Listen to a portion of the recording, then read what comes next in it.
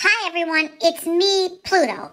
Okay, so I thought it might be time to do one of those warning and disclaimers because a few people have reached out to me saying that I may be leading the two-leggeds down the garden pathway.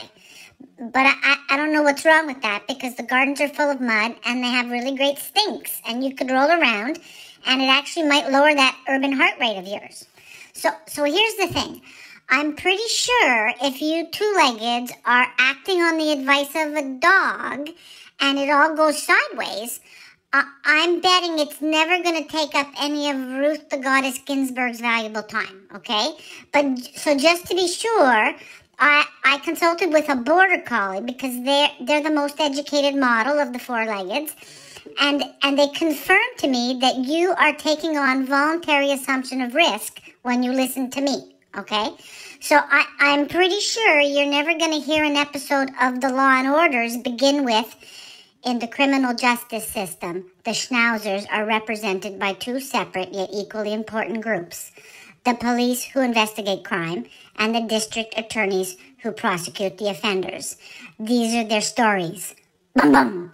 Okay?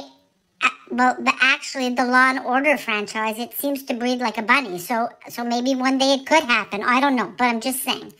Okay, so how in the world would I know that you can't easily paint over markers? I don't do the due diligence on my life hacks. I just throw them out there when they come to me. But apparently, there are some painters who are really looking forward to all the extra hours of painting over all the wacky word walls if people use the big, giant, permanent markers. So the best I can offer you there is spaghetti-o, okay? So, okay, the last thing is I didn't ever actually tell you to cut the hairs on your bum really, really, really short as a strategy for dealing with the toilet paper crisis. I said that my mom keeps my bum hairs really, really short, so things just slip right out, okay?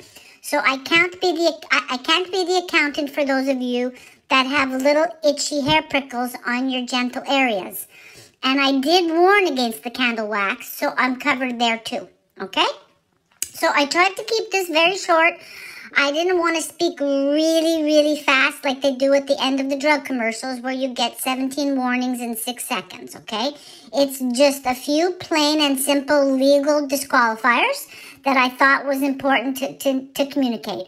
So I hope everybody has a really great weekend and you get to whoosh around in your place and do some cool things, and we'll talk to you soon.